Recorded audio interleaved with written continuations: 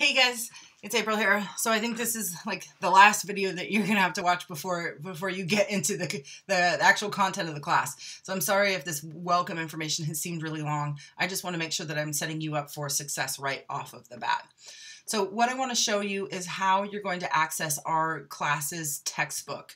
It's an online textbook provided by a company called Apex Learning, and it's an outside website. So you're going to be interacting with two websites in this class, with our IA campus page, which you'll see right here, and the Apex textbook.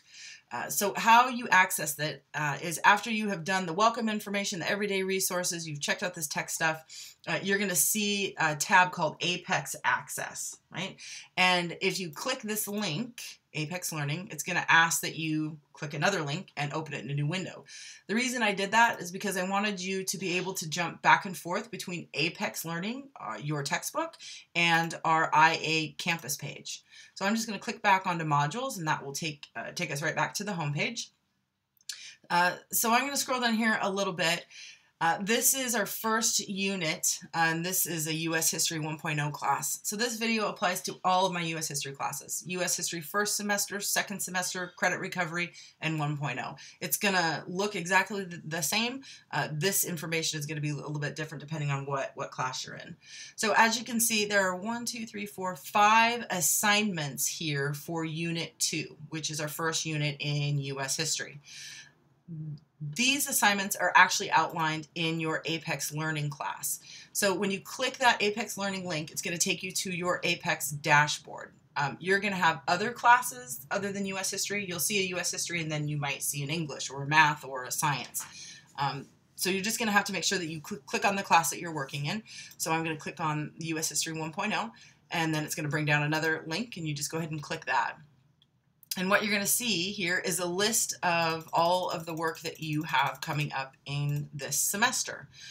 Don't worry about how long this is. This is for a real specific class. But what I wanted to show you is that these are, you can think of as a unit, right? So Becoming American is the unit, and here are the lessons in the unit. So 2.1 is a lesson, 2.2 is a lesson, 2.3 is a lesson. And in each lesson are readings and quizzes and discussions and assignments that you will do throughout the semester to demonstrate your learning in U.S. history. The really great thing about Apex Learning is they have study guides that go with every reading.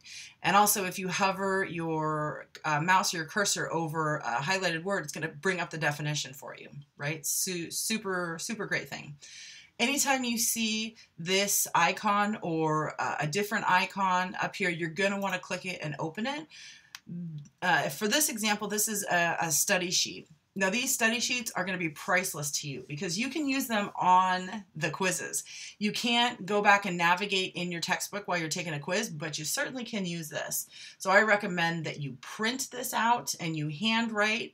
You fill in the answers as you're going along in your reading, or you copy this information and paste it into like a Word document or a Google Doc, and you take your notes as you go. Because as you can see, following each study session is a quiz.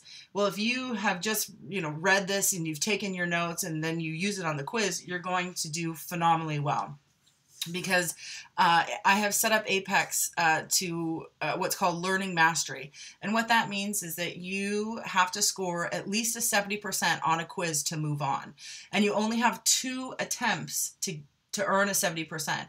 If you fail on your second attempt, you're going to have to go all the way back and start over again. And I certainly don't want you to do that. So when you're taking these quizzes, use those study sheets, have them out in front of you, and really take your time and make sure that you're scoring at least a 70% every single time that you do take a quiz. So the quizzes you're always going to take here in Apex.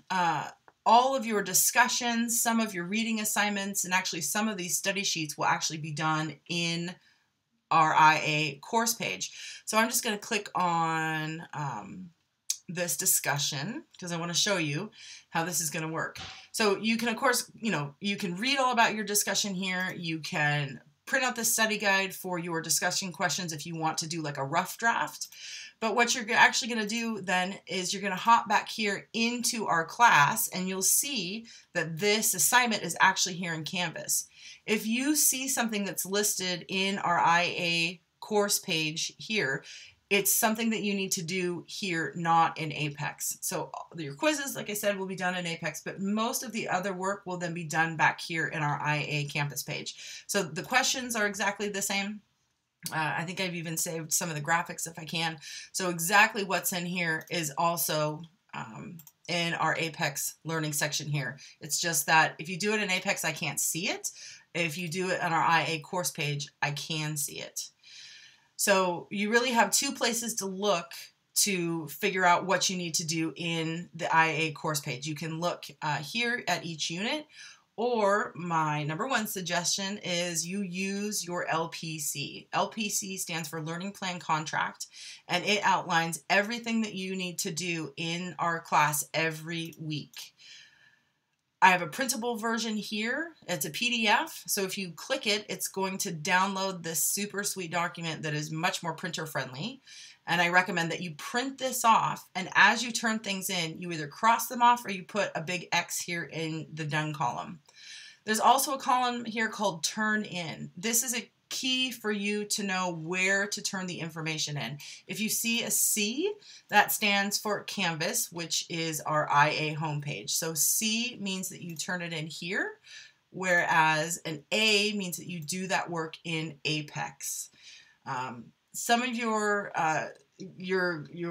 quiz scores will be stored in Apex, and then you're going to actually take a screenshot and bring them over to me so I know what your average score is, so they can be recorded here in our IA gradebook.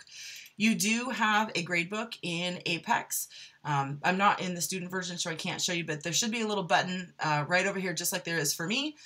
Instead of settings, and I'm not sure what this is, and data, you're going to have an icon that says gradebook. So you can click on your gradebook and then see what your quiz scores have been, and then you will report them to me back over at our IA homepage. These buttons down here just help you kind of navigate, see further down in the course, but really that's the most important information that you need to know. As you're reading, you print out your study sheet, right? You got this handy little information here.